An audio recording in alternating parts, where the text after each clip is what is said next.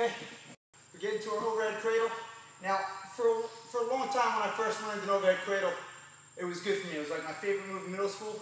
I got better, my competition got better. I couldn't really get to my overhead cradles anymore because I didn't have many good setups.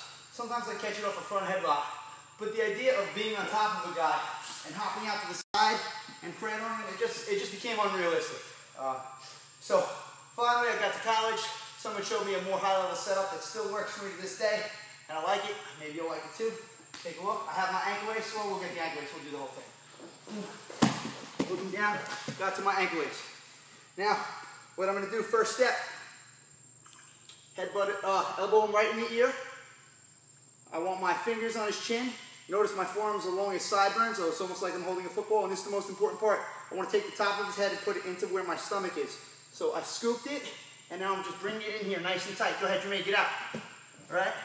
If you've noticed, I've got his neck all the way bent as far as it'll go.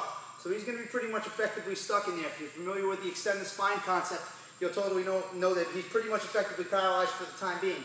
So again, elbow and boom, suck it in, and here I am. Now he's going to be trapped here. Okay, so now what I'm going to look to do is I'm going to try to pull his knee to his head. Boom, I just did it. Okay, I know you can't really see that well from over there, so we'll spin around. Take a look. I'll lock it up again, here I am. And now what I'm going to do is with my leg, I'm going to scoot it and as I bring his head to his knee. Right there. I've just brought it all together. Here we are again. We were here. I had it extended. And I bring it all together. Last step, I put my head inside my lock. The way I'm locking my hands, we're using cradle grip. I'm locking like this. I don't like this grip. I never use this grip in wrestling. The only other grip I use is wrestler's grip, but with our cradles, I prefer this grip. I feel this grip is solid. So again, here I am. Locked it in tight. Circle the leg to his head, bring it all together. His head's at his knee.